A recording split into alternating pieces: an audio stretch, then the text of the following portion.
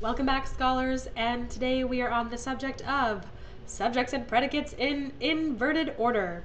So let me say first of all, inverted basically means flipped.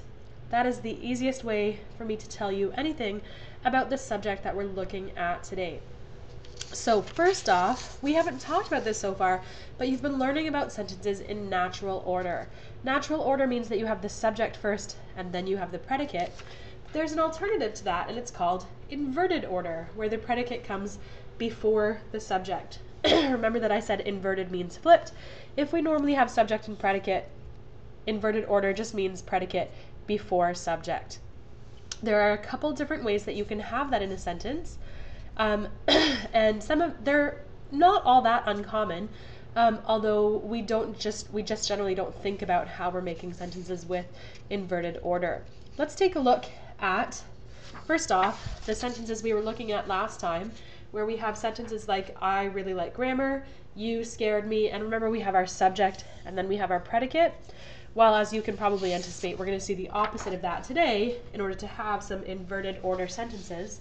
Let's take a look at these. Again, we're going to ask ourselves what's the verb and who or what is doing the action of that. Away scampered the puppy. What's the verb? It's scampered. And who scampered?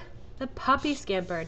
Now, I can't just put my line dividing in front of my verb because my subject is coming afterwards. So if I have a sentence like this, I need to decide what's the complete subject and the complete predicate.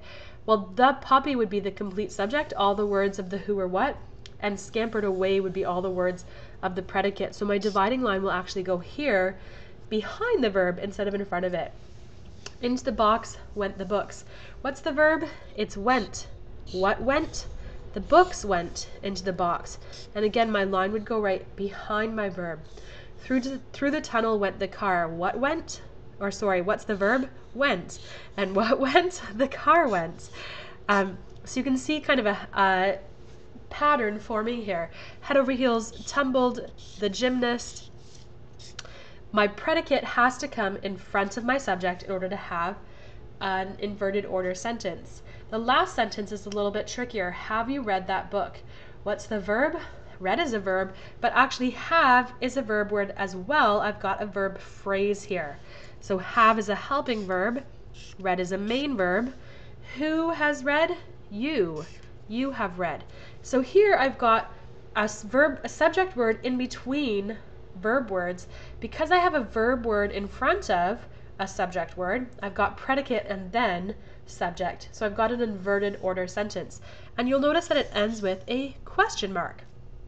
If I have sentences like this, where a subject word is stuck in between verb phrase, that's an easy way that I can form a question in English. Now actually, if you've been looking at inversion in French, inversion's even easier in French because you don't have to have a verb phrase, and it's one of the easiest ways to make questions. If you don't know how to do inversion in French, ask me a little question about it. I'll give you a little demonstration and you can totally impress your French teacher next French class. What do you do if you need to make your own inverted order sentences? Well, three things that make it pretty easy if you have a prepositional phrase or sometimes just an adverb. And of course you need a verb and a subject to complete your sentence.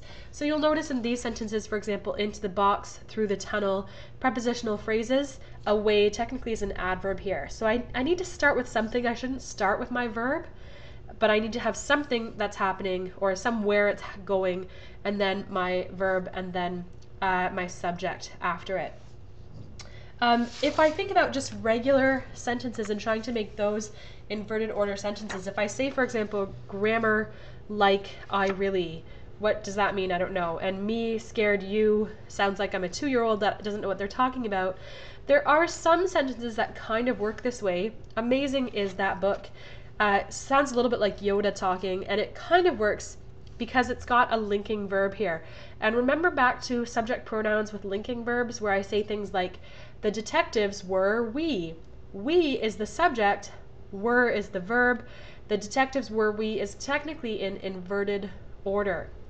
Or if I say it is I, or it was I who found the keys, was is the verb, I is the subject, technically an inverted order sentence because of that linking verb in there. weird as those linking verbs make things. So again, find a prepositional phrase or adverb, make up a verb and subject to go with it, and you've got your own inverted order sentence. Once again, natural order is what we usually use, inverted order besides that. Inverted order sentences show up more often in things like poetry, but also in questions, and they're not actually all that rare. If you know what you're looking for, I bet that you'll come across them in your reading or even your own writing in the next couple of days. All right, scholars, enough talk. Go give it a try on your own.